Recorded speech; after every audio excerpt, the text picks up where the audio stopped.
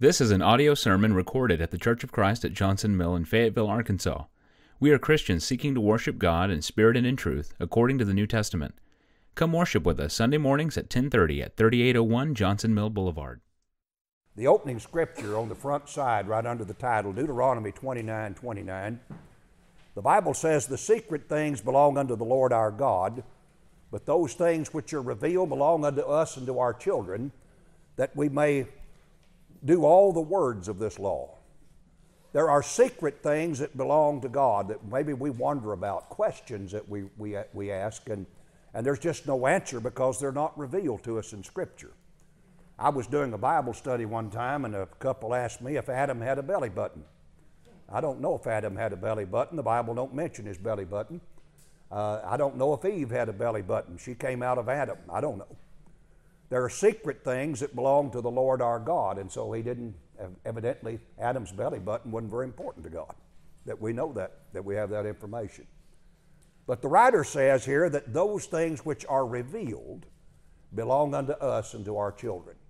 And so whatever's in Scripture is revealed. It's for us. It's for our benefit, and so we should go to the Scriptures then. One of the great questions that's always plagued man since the beginning of time: what happens after death? 5 minutes after you're dead or I'm dead, what's happening with us? Where are we? Where's our soul? Men have always wondered about things like this, and we don't know a whole lot about what happens after death, except Jesus in a story kind of pulled the curtain aside a little bit to give us a glimpse into the life beyond this one. And we know just a little bit about what happens immediately after we die. 5 minutes after we die, we've got to be somewhere. Our soul will be somewhere. We will be conscious. We will know things around us. What will be going on? We'll study that today in the story that Jesus gave, because in this story in Luke 16, the Lord tells this story to give us just a little bit of an idea of what we can expect after death occurs. Turn to the inside with me, and there you'll find the text of this scripture. Luke 16, verse 19 through 31, typed out for you there. And let's read that together. Jesus said, "There was a certain rich man which was clothed in purple and fine linen, and fared sumptuously every day. And there was a certain beggar named Lazarus, which was laid at his gate full of sores, and desiring to be fed with the crumbs which fell from the rich man's table. Moreover, the dogs came and licked his sores. And it came to pass that the beggar died and was carried by the angels into Abraham's bosom. The rich man also died and was buried. And in hell he lift up his eyes, being in torments, and seeth Abraham afar off, and Lazarus in his bosom. And he cried and said, Father Abraham, have mercy on me, and send Lazarus, that he may dip the tip of his finger in water and cool my tongue, for I'm tormented in this flame. But Abraham said, Son, remember that thou in thy lifetime receivest thy good things, and likewise Lazarus evil things, but now he is comforted, and thou art tormented. And beside all this, between us and you there is a great gulf fixed, so that they which would pass from hence to you cannot, neither can they pass to us that would come from thence. Then he said, I pray thee therefore, Father, that thou wouldest send him to my father's house, for I have 5 brethren, that he may testify unto them, lest they also come into this place of torment. Abraham saith unto him, They have Moses and the prophets, let them hear them. And he said, Nay, Father Abraham, but if one went unto them from the dead, they will repent. And he said unto him, If they hear not Moses and the prophets, neither will they be persuaded, though one rose from the dead. One of the first questions, folks, that arises when you read this story is this: is this a historical account of 2 men that literally lived here on the earth, and therefore true? Or is it just a parable? I don't know how many times I've been asked that. Is this a parable, or is it historically true? Did it literally happen? And my answer to them usually is, it doesn't make any difference. If it's a historical record of 2 men that lived here on earth, and I believe it is, then of course the story's true and what happened to them is true. But it's no less true if it's a parable. Jesus used a lot of parables in his teaching. This word parable means placing beside, and the Lord would tell a story, and he'd take the events and characters in that story and then place them beside other truths that he wanted to teach. But when the Lord told parables and used parables in his teaching, he never made up things. He never told lies in order to teach truths. All of his parables were true to life. They happened, in other words. For example, when he taught on the kingdom, Jesus would say the kingdom is likened to a net let down into the sea and gathered of fishes. That happened all the time. He'd say the kingdom is likened to a woman which had put leaven in 3 measures of meal till the whole was leavened. That happened all the time as the women of Palestine made their bread. He took true-to-life situations. Never did he tell a whopper. Never did he make up a tale in order to illustrate the truth that he was teaching. And so if this is just a parable, it's still true because he's taking a true situation and using it to illustrate truth. The Lord is not lying to us, is not leading us on. He's telling us in this story what we can expect to happen after death.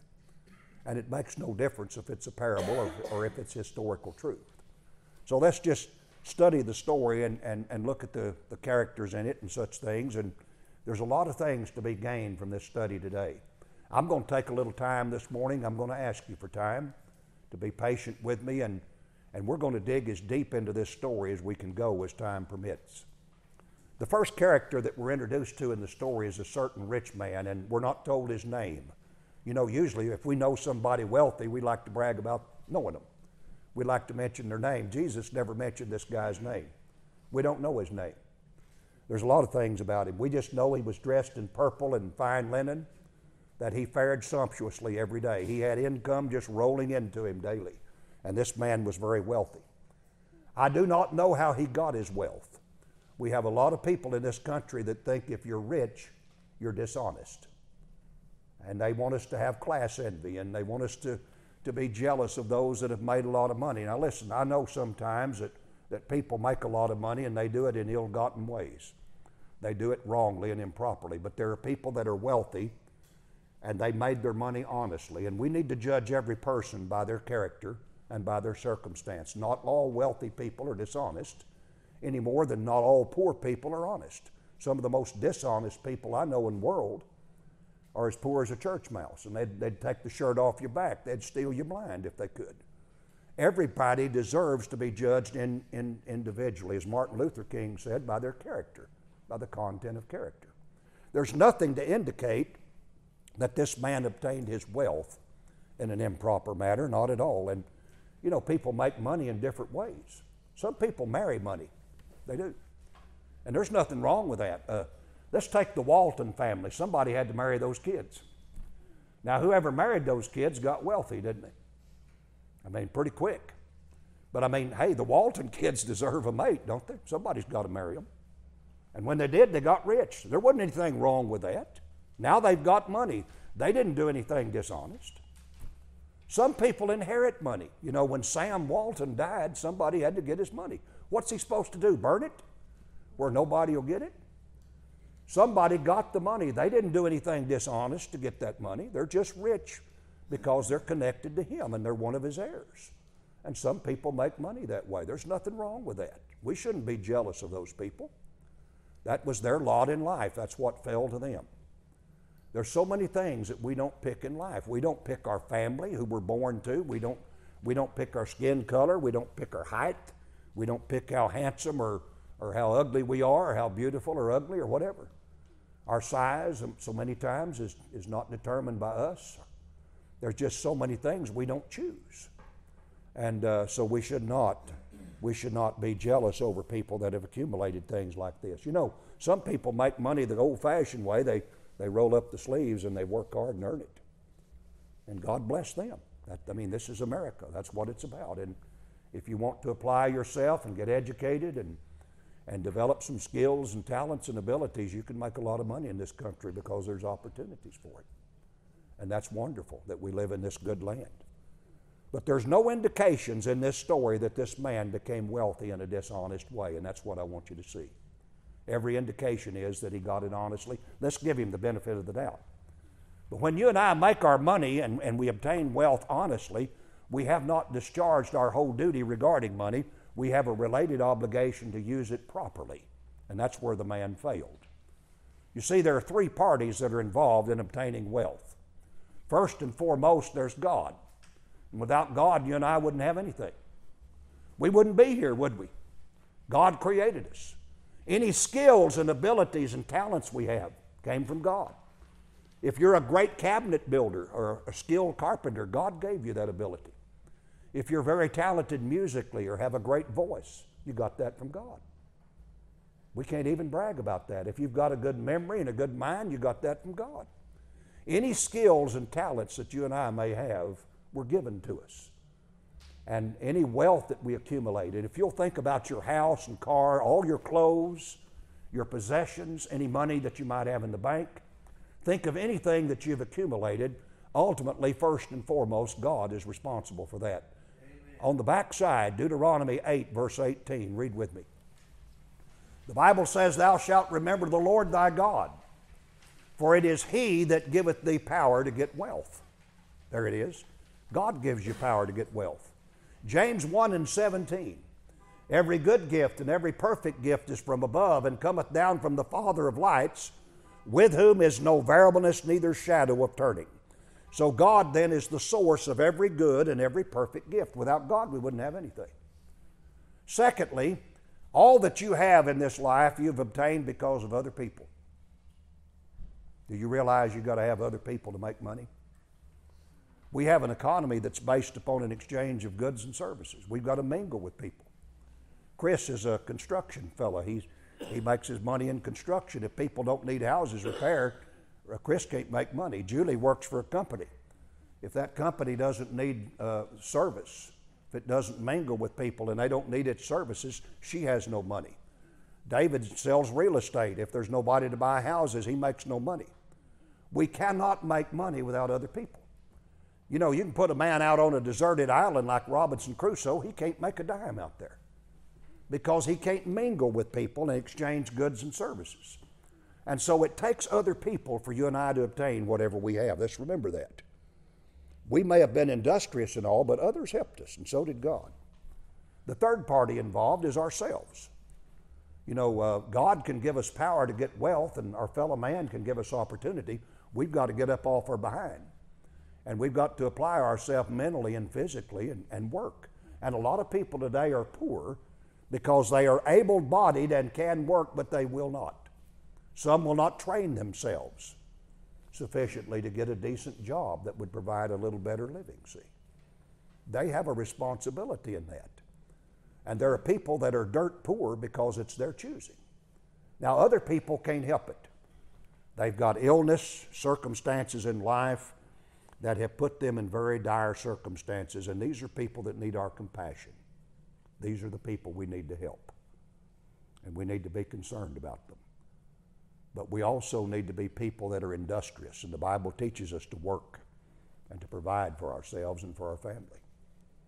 Three parties are involved in obtaining wealth: God, our fellow man, and us. And if that's the case, when we get ready to spend our money, shouldn't we consider all three of these? Amen. If you had three men that were partners in a business and they made a good profit during the year, and one of the men took all the money for himself and didn't share with the other two that helped him make it, you'd call him a crook. If God has helped us obtain what we have, if other people have helped us, when we give, shouldn't we remember God first? Shouldn't we remember our fellow man, and when we find others that are down on their luck, that need a helping hand, and God has blessed us abundantly, shouldn't we open up generously and give to them and help their needs? Sure we should. And this is where the man in the story failed. It's not that he made his money wrong. He didn't use it properly. He was covetous. And folks, listen, a person can be lost for sure because they're dishonest, but we can be lost because we're stingy. And I want this church to remember that. We can be lost because we're covetous and stingy. We don't ever want to be that way. This was his problem. The second character we're introduced to in the story is a beggar. Did you notice Jesus gave his name? He mentioned the name of the poor man, but he never mentioned the name of the rich. This man's name is Lazarus. That word Lazarus means God is my help, or whom God helps. God's my helper. And that tells you a little bit about his life, ultimately the secret of his life. God was his helper, and yet when you look at him, he's in pretty dire circumstances. He's in a bleak situation, isn't he? First of all, let's look at the man. He's helpless. Jesus said that they laid him daily at the rich man's gate. That implies to me he could not get there on his own. Somebody carried him. He's helpless. Can't walk. Can't get around. Number two, he's afflicted. The Lord said he was full of sores. So I take it from the top of his head to the soles of his feet. This man is covered in sores. And that may explain why he can't walk. Maybe he can't take the pressure put on those sores. We're not told. It may be difficult for him to recline or lie down or even sit because sores are covering him everywhere. And as he puts pressure on them, it's agony. So he's in a horrible, afflicted condition. He can't afford medical care even if it's available. Number three, he's not merely poor, he is a beggar. How many of you have ever begged for a meal? Just literally begged for the next meal. Now you may have, I never have. We grew up with not a lot of money. Let me tell you a little bit about it. Dad made 66 cents an hour when I was a kid. Now you're wondering how in the world did he feed a family on 66 cents an hour? If he worked a 10-hour day, folks, that's $6.60 a day. We lived on this. Now that was before taxes, of course. We had a cow, so we had beef. We had milk. We had chickens, and so we had eggs. We had a garden, and we grew a big garden, and Mom canned, and I mean canned and canned and canned. All year round we had fresh vegetables, canned vegetables. And Dad kept us fed, and I never did have to beg for a meal. Never once in my life. Now, we didn't have anything. We had no running water in the house. Some of you younger people can't even imagine how some of us a little older grew up, but we had no indoor bathroom, and so we had the old outdoor John that you hear about or see one occasionally. That's a lot of fun. It's a lot of fun if you never have tried it to bathe in a number 3 wash tub, a galvanized tub. You set it in the kitchen floor, and we turned the oven on, had a gas stove, turned the oven on, opened the door. There wasn't any heating stove in the kitchen, just the stove, the cook stove. And you took your bath dead of winter right there in front of the stove. The problem was if somebody bathed before you, you bathed in their water. I had to bathe sometimes in my brother Joe's water, old dingy gray water, soapy water. And so it was really nice to be the first one to bathe because you didn't want to go to the well if it was 5 degrees outside and draw water and bring it in and then heat it on the stove and pour it in your galvanized tub. It was a different way of life. We just had no running water. That's just the way it was. When I was 10 years old, we finally got it. Mom died, Dad remarried, and I guess Dad wanted to impress the new wife. I don't know, but he got my stepmother some running water finally. And life got a little better. But you know what? I never begged for a meal. Never had to beg. Didn't know what it was to be hungry. This man was hungry. More than that, look at what he begged for, just crumbs that would fall from the rich man's table. He didn't ask for a hot meal up there at the mansion, just ordinarily what would fall off the table onto the floor that the dogs would get. That's exactly what he asked for. He's very modest about it. And yet, in spite of his situation, now he's helpless and afflicted and a beggar and he's hungry, he still served God. We don't hear him complaining to God. Why have you let me get this way, God? He's like Joseph when he was down in Egypt as a slave. He served God. Like Daniel, who was in captivity in Babylon, he served God when the situation was difficult. The rich man, on the other hand, failed to serve God under favorable conditions. I mean, he had wealth and the finest of everything in life, and yet he didn't serve God, see. But it's to the credit of this beggar that he did serve God. And notice, too, he was very modest in his desires. He just asked for the crumbs that fell off the rich man's table. He didn't ask him for lodging. He didn't ask him if he'd come up and have a room in the mansion. He didn't ask him to put him on a monthly pension where he'd have money coming in every month from welfare. He did not ask him for a hot meal at the table, just the treatment ordinarily given to dogs, just the crumbs that fell off the rich man's table. That's what he asked for. Jesus said that dogs came by and licked this man's sores. We know when a dog licks you, it's not to show hostility or anger. It's usually out of affection and loyalty. The dogs treated this man better than the rich man did. And then we notice, if you're reading verse 22 there with me, Luke 16:22, this beggar finally died. Jesus said it came to pass that the beggar died and was carried by the angels into Abraham's bosom. I don't know how he died. I wish we knew. Did he die of his afflictions? Maybe. Exposure to the elements? Possibly. Hunger? Maybe. Or was it a combination of these? It could have been. We don't know how he died. I wonder, as I read about his death, did he die alone? Did he have to die alone? Was there a doctor? Was there a physician present? Was there a nurse? Was there a relative? Because when our loved ones die, we like to keep what we call the death watch, if we can, if they're suffering and lingering. We sit with them. When my father died, Julie and I were both in the room with him when Dad took his last breath. We saw it. We saw him die. My mother died about a year ago, just about a year ago. And I sat with her all that night. I watched her draw the last breath. We keep the death watch with them. We will wet a washcloth and we'll dampen it and we'll put water on their lips and try to keep their lips moist, or we'll adjust their pillow, or we'll try to do something to make their last moments as comfortable as possible. But I wonder when this man died if he had any of that kind of treatment. I doubt it. But there was somebody watching, and that was his heavenly Father. That was God. And when it came time for this beggar to die, God sent angels to carry his soul out of that diseased body and over across the way to a place that Jesus called Abraham's bosom. And so you see, sometimes it doesn't matter if the dogs lick us in this life. It does matter if the angels serve us in death.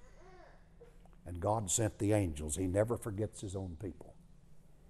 And they took the soul of this poor beggar, because he served God, took him to a place of comfort and rest. Next, we learn that the rich man died. There's just some things that money will not buy, and he died. And you know, Hebrews 9:27 says, "And as it is appointed unto men once to die, but after this the judgment." So death treads through the mansion of the rich just like it comes through the shack of the poor man. Death is no respecter of persons. And so this man died, and I want you to notice that he not only died, he was buried. Now, we don't know what happened to the beggar's body. We weren't told. We were told it came to pass that the beggar died and was carried by the angels to Abraham's bosom. Nothing said about his body, because the emphasis in the beggar's life's been on his soul, and that's where it is in death. But now when the rich man dies, did you notice we're told about his body? He was buried. I want you to keep that in mind. Notice he was buried. Buried. We know what happened to his body. That's where his emphasis was. You see, he was dressed in purple and fine linen. He fared sumptuously every day. His table was running over with food. When he dies, there's emphasis on his body. I imagine this guy had a big funeral, don't you? A lot of times the wealthy do. He probably had a lot of servants on earth, and maybe there were great lines of mourners when he died. Might have been the biggest funeral ever seen in that community. Who knows? But I also wonder something else. Where's the angels? Look at verse 22. It came to pass that the beggar died and was carried by the angels into Abraham's bosom. The rich man also died and was buried. Where's the angels? I'm not saying angels didn't come, but they're not mentioned, are they? They're just not mentioned. Immediately after the rich man died, where is he? What happens to him and what happens to the beggar? That's what I want to talk about a little while. Let's read there on the back, Luke 16. Let's read verse 23 through 26. Remember, we were told in 22, the rich man also died and was buried. 23, and in hell he lifted up his eyes, being in torments. This is immediately after death. In hell he lifted up his eyes, being in torments, and seeth Abraham afar off, and Lazarus in his bosom. And he cried and said, Father Abraham, have mercy on me, and send Lazarus, that he may dip the tip of his finger in water and cool my tongue, for I'm tormented in this flame. But Abraham said, Son, Remember that thou in thy lifetime receivest thy good things, and likewise Lazarus evil things. But now he is comforted, and thou art tormented. And beside all this, between us and you there is a great gulf fixed, so that they which would pass from hence to you cannot, neither can they pass to us that would come from thence. Let's look at this for just a moment. Verse 23, the Bible says of the rich man after he died that in hell he lift up his eyes being in torments. What do you think about when you think of the word hell? When you read that word in your Bible, don't you think of the lake of fire? Generally we do. The problem is, though, that this word here, hell, is not really the Greek word that refers to the lake of fire. It's another Greek word. And the translators of the King James, and I love the King James Version, we're using it this morning. But there are 3 different Greek words in the New Testament, and when they translated those words in their version here, they used our English word hell. And it's confusing because we think of the lake of fire when we think of hell, don't we? Turn on the inside with me. There's a diagram here. And I have those 3 Greek words listed for you. I also have the word definitions from Strong's and in some cases Thayer. And let's read these definitions and look at these 3 words, and we'll notice where they're at on the chart and the diagram down below. The first word is tartaru. There it is, Tartaroo. It's Strong's word number 5020 if you have a Strong's concordance. And Strong says that it means the deepest abyss of Hades. It's the name of the subterranean region, doleful and dark, regarded by the ancient Greeks as the abode of the wicked dead, where they suffer punishment for their evil deeds. That's Strong's definition out of their dictionary. This word tartaru is found 1 time in your New Testament. That's it. It's just found once in Scripture. And that's in 2 Peter 2 and 4. And there it is right below. And let's read that verse. For if God spared not the angels that sinned, but cast them down to hell, and delivered them into chains of darkness to be reserved unto judgment. That word hell that's in the red there is the Greek word tartaru. This is the only verse where that word's found. And we learn here it's the abode of wicked angels. If God spared not the angels that sinned, but cast them down to hell. Look at the diagram now with me. These angels in heaven that sinned, that God threw out of heaven, when he cast them down, he sent them down to Tartaroo. And Tartaroo is the deepest pit in Hades. Now picture this whole circle in the middle here as Hades, all of it. It has a section of comfort called Abraham's bosom, where God's people are, where the beggar went. It has a place of torment. And those two are separated by a great gulf or an expanse that can't be crossed. But in the deepest pit of it, the deepest regions of Hades, Tartaroo is the abode of these wicked angels. And they've been there for centuries probably. And they'll be there till Jesus comes. And then he'll take them and cast them over here into the lake of fire. And this is the Greek word Gehenna. But this word in Luke 16:23 is not Tartaroo or Gehenna.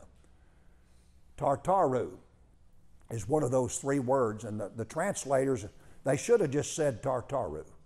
If God spared not the angels that sinned, but cast them down to Tartaroo. But they translated it hell, and when we read it, we think, well, he's in the lake of fire. No, he's not. He's in the deepest pit in Hades, see. And that's the abode of the wicked angels. That's all we know about this place, see. The second word there in the middle, Gehenna. Now this is the lake of fire. This is Strong's word 1067. It's found 12 times in your New Testament. In the King James, it's translated hell 9 times and hellfire 3 times. And Strong says that hell is the place of future punishment called Gehenna, or Gehenna of fire. It's the place, in other words, of everlasting punishment. This is hellfire.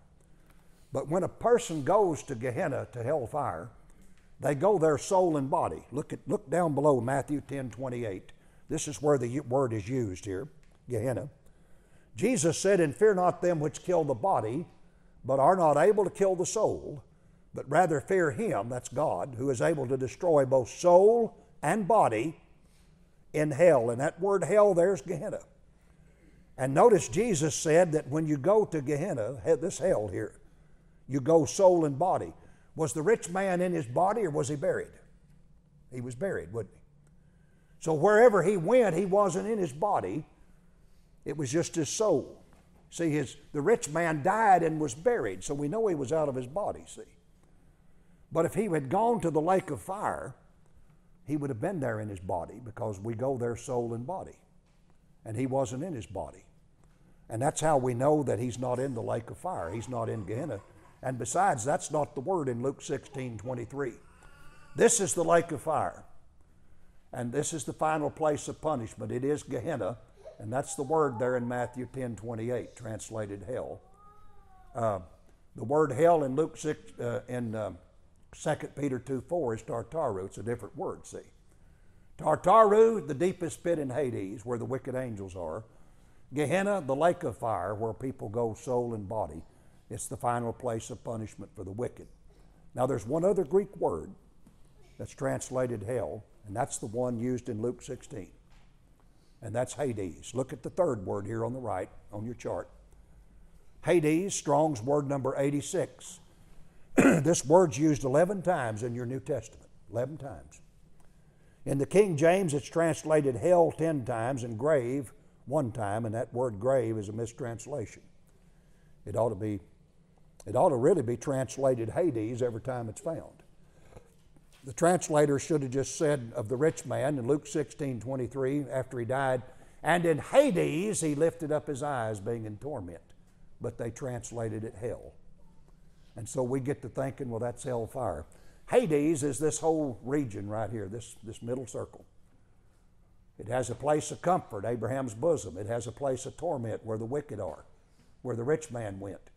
It has a great gulf or an expanse that separates these two places. And the deepest pit of it is Tartaru, where the wicked angels are held prisoner right now until Jesus returns. Hades. In Hades he lift up his eyes, being in torments. That's the word. See it down there at the bottom in Luke 16:23. And in hell he lift up his eyes, being in torments. And that word hell there is Hades. It is the abode of the soul. And that's all Hades is. The Jews believe that Hades is in the heart of the earth. And that when we die, angels come and they carry us down into this entrance below. The righteous are taken to the right and taken over to a place of comfort called Abraham's bosom. And the wicked are taken over to the left to a place of torment that's in the neighborhood of hellfire itself. And there they abide in torment. This is where the soul goes at the death of the body. When a person dies, 5 minutes later you're in Hades. Hades is not a bad place. It's got a good place. We'll talk about that in just a minute. But it also has a place of torment. Now when Jesus died, Jesus went to Hades. I'm not just going to assert that this morning. I'm going to prove it out of the Bible. When Jesus died, his soul went to Hades. When the Lord died, he commended his spirit to God the Father, didn't he? Father, into thy hands I commend my spirit. That's Luke 23:46. Where was the Lord's body for 3 days? It was in a tomb. Where was his soul? Hades. Now let me prove that to you. And let's read some scripture here from our outline. Be on the back side. Let's read Luke 23, verse 39 to 43 there on the back. Luke 23, verse 39 to 43. You'll remember this story. The Bible says, one of the malefactors which were hanged railed on him, saying, If thou be Christ, save thyself and us.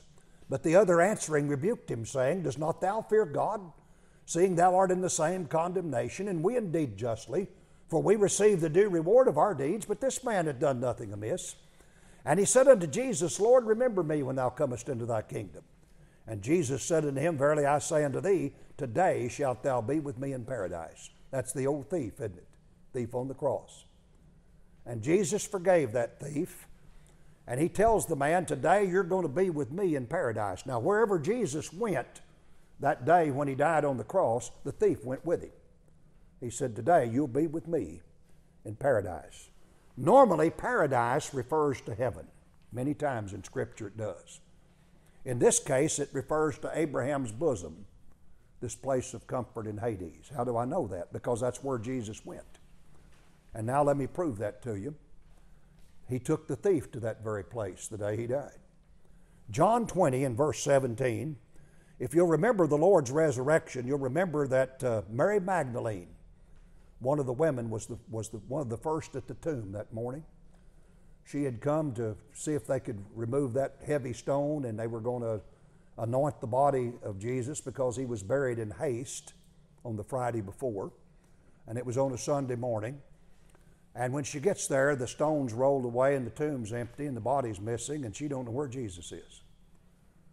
Finally, she opens her eyes. She runs into a fellow in the garden. He's dressed in white. He looks like the gardener. That's who she thought he was. This is the gardener. And she asked him, "Where have you taken my Lord?" You know, he's gone. And finally, her eyes were open and she saw it was Jesus. What did she do? First thing, let me ask you something. If one of your loved ones right now came back and appeared to you,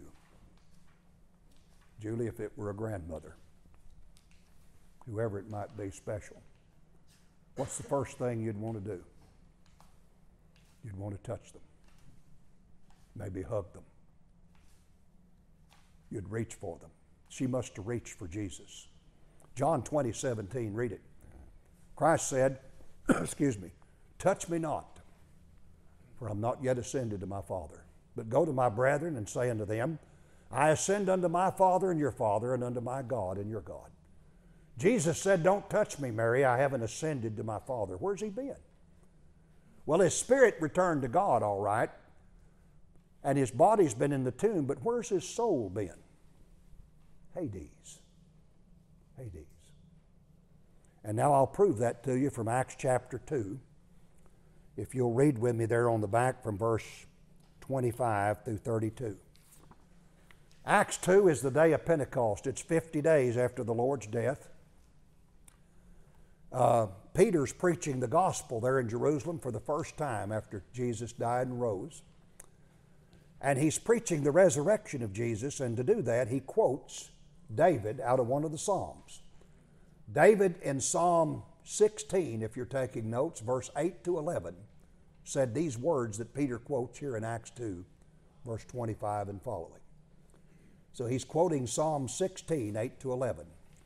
And here's what he says about David. For David speaketh concerning him, Christ, I foresaw the Lord always before my face. For he was on my right hand that I should not be moved. Therefore did my heart rejoice and my tongue was glad.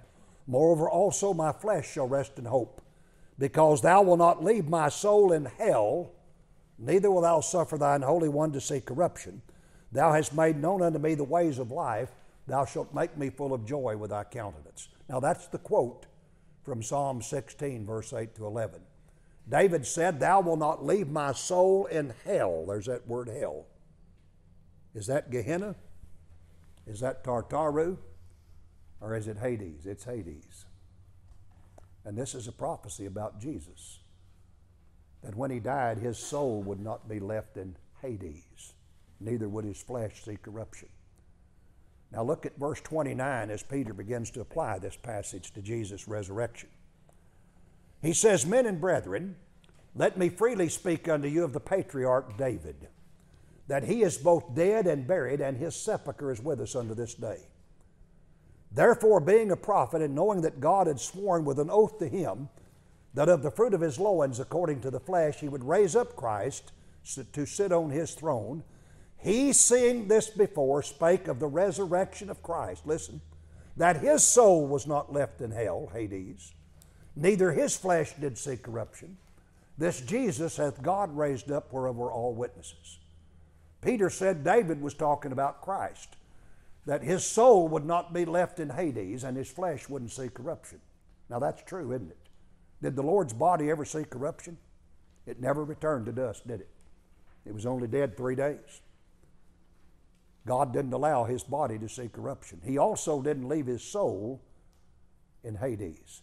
The third day, Jesus broke out of Hades. He conquered it. And his soul came out and came back to earth and reunited with his body there in the tomb, and the resurrection occurred, see. And the Lord came forth out of the tomb that day. He had taken that thief to paradise, to Abraham's bosom, to this place in Hades. Jesus himself went there. As I said, this is not a bad place if you go to the right place there. See? Hades has a place of comfort for all of God's people. That's where they're at. And it has a place of torment for all the wicked of all ages, and that's where they're at. And that's where the rich man went. But Jesus went to that place of comfort. Now, so did the beggar. When he died, he was carried by the angels to Abraham's bosom. Let's look at Luke 16, verse 22 and 25, and we'll get an idea of this. We read there where Abraham's really talking to him. We read that it came to pass the beggar died, was carried by the angels into Abraham's bosom. The rich man also died and was buried. Look at verse 25. Abraham says, Son, this is to the rich man, remember that thou in thy lifetime receivest thy good things, and likewise Lazarus evil things, but now he is comforted, and thou art tormented. This beggar was being comforted. Now listen, you cannot comfort what's not alive, can you? His soul exists, see. The beggar, when he died here on earth, his soul was carried across the way to Abraham's bosom, the place where Jesus went, where he took the thief. And there, as the rich man is down here in torment and looking across and seeing them, he's told by Abraham, Son, remember that in your lifetime you received your good things, and likewise Lazarus evil things. Now he is comforted, and thou art tormented. See, this place in Hades, Abraham's bosom, is a wonderful place. Here's what we know about it. All of God's children are there. Abel, Noah. Can you imagine going to that place and seeing Noah? He's there. Abraham, Moses, David, all the prophets, John the Baptist, all the apostles, people that we've known and loved in this life, that we've sat in assemblies with and worshiped with, are over here right now if they've served the Lord in this place of comfort. There's a big crowd of people waiting over there. There's an old song we used to sing in a hymnal. I will not be a stranger when I get to that city. I'm acquainted with folks over there. There'll be friends there to greet me. There'll be loved ones to meet me on the streets of that city so fair. Through the years, through the tears, they've gone one by one, but they'll wait at the gate till my race is run. I will not be a stranger when I get to that city. I'm acquainted with folks over there. So this is a wonderful place where our soul will go to rest if we serve the Lord faithfully. We won't have to worry about death. 5 minutes after we die, comfort. Better off than we ever were here. Now let's look at the fate of the other man, the rich man, for a while, because he didn't experience that after death. And Jesus wants us to know what's waiting if we're not faithful. This man lifted up his eyes in torment, remember? Verse 22 to 24. It came to pass that the beggar died, was carried by the angels into Abraham's bosom. The rich man also died and was buried. And in hell, or Hades, he lift up his eyes, being in torments, and seeth Abraham afar off, and Lazarus in his bosom. And he cried and said, Father Abraham, have mercy on me, and send Lazarus, that he may dip the tip of his finger in water and cool my tongue, for I'm tormented in this flame. This man is conscious. See that? His body's dead, but he's still conscious because this is his soul. He can see. He looks across the way and sees Abraham and this beggar in his bosom.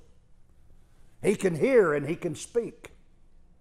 He's alive, isn't he? He can be tormented. You know what? You can't torment something that's dead. If you have a pet that dies, try tormenting it. You can stab it with an ice pick if you want to. You'll never hurt that pet. It's dead.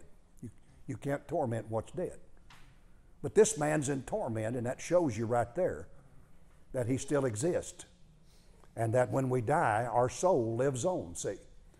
And this man's in torment. He still has memory. Abraham will tell him, Son, remember. Remember that in thy lifetime thou receivest thy good things, and likewise Lazarus evil things. If you wonder, will we have memory? Absolutely. Yeah. Abraham tells him, remember how you had it back on earth?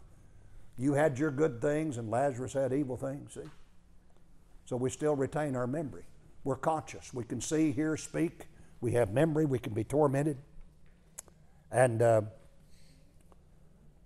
his plea for mercy can't be granted for two reasons. Number one, he's right where he should be in view of the way he lived. He's not tormented because he's rich. He's tormented because he didn't serve God, see. The beggar's not comforted because he was a beggar, but because he served God in spite of it. Verse 25.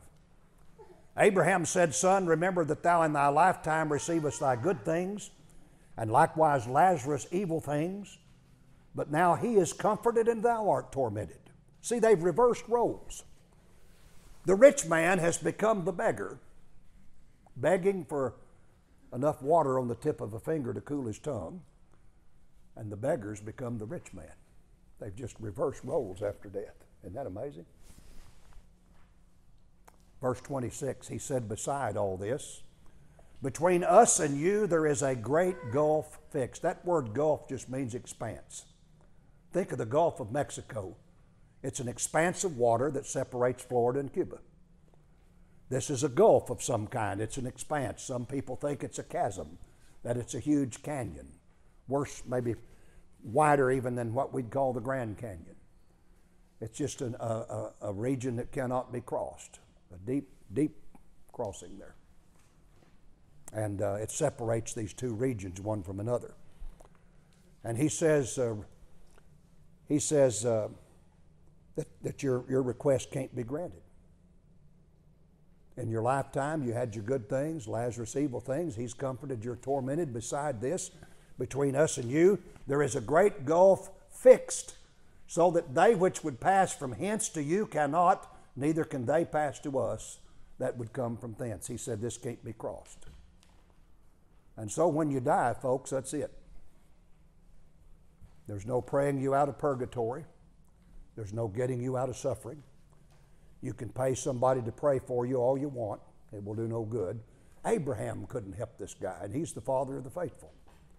No priest is going to help you either. When you die, your destiny is fixed. And now the rich man realizes that, and I want you to notice verse 27 through 31 there on the back. His final request to Abraham, because he begins to think about his family now back on earth. You know, people that die, if they've lived a wicked life, they're going to be worried about their loved ones, worried that they'll be following them, see.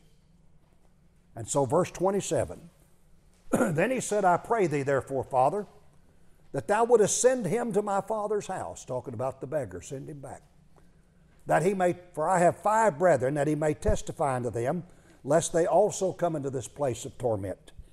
Abraham saith unto him, they have Moses and the prophets, let them hear them. He said, Nay, Father Abraham, but if one went unto them from the dead, they will repent.